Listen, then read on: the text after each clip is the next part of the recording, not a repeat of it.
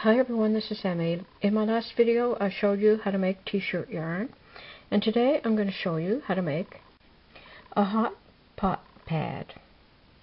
So let's get started. So I'm going to use my t-shirt yarn and a 9mm crochet hook. I'm going to chain 5, 1, 2, 3, 4, 5, slip stitch to join, and form a ring. Chain 1. Make 2 single crochet in each stitch. So 1, 2,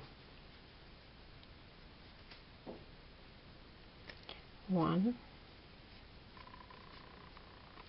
2, 1, 2. So 2 single crochet in each stitch around the end of the row, slip stitch to join.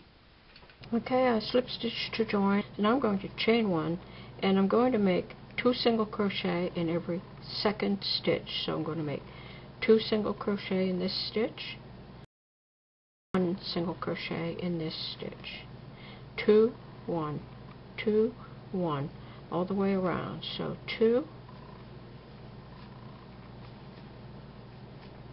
1, 2,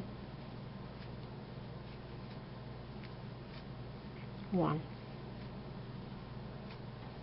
2, 1.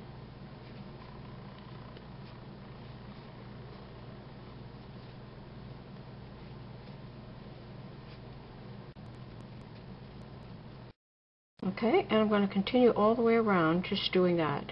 2, 1, 2, 1, 2, 1. Okay, so you're just going to keep working around and around until your circle is as large as you'd like, and then you're just going to slip stitch to join that last stitch and pull that through. So I'm just going to pull this end through. You can just continue to pull these through until you don't have any left, and then you can just trim it off.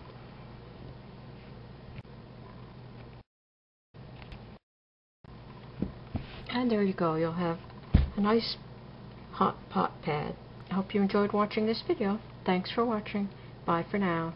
Make a mat, you just keep going around and around and around as large as you would like this to be. You could make chair pads, or you could make stool covers using the same technique. Thanks for watching. Bye for now.